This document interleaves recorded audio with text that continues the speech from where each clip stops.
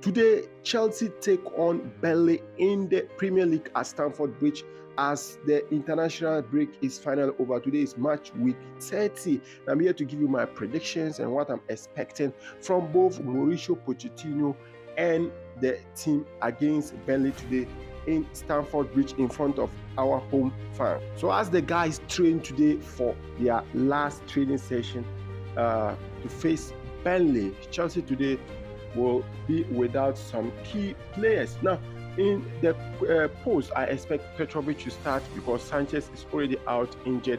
Then Thiago Silva and then Disasi as a 4 and 5 because all the rest of our centre backs are injured. Then you have Cucurella on the left and then Malagusto on the right. Now, in the midfield, Moises Caicedo actually starts in the midfield. Who is going to pair Moises Caicedo? I don't know whether if Enzo Fernandez is still on suspension, but if he's not on suspension, he plays.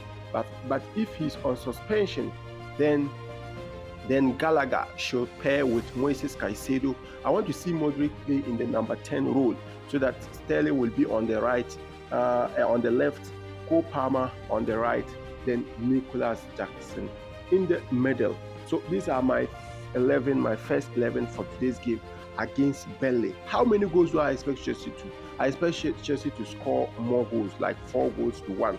I know Chelsea probably they might concede a goal because we are fan of conceding goals, but I see Chelsea winning 4 goals to 1. Please, you people should not surprise me because Chelsea is fan of surprises.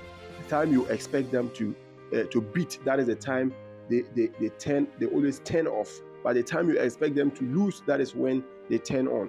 Now, today's game, I see Cole Palmer scoring 2 goals, Nicolas Jackson, and I also see Modric scoring today's game. Let me know your predictions on the comment section. As a Chelsea fan, like this video, share this video, follow for more football content. Please take 1 minute to subscribe to my YouTube channel. I beg you, just go to my profile, click on the YouTube icon there, subscribe to my YouTube channel, Same One Football.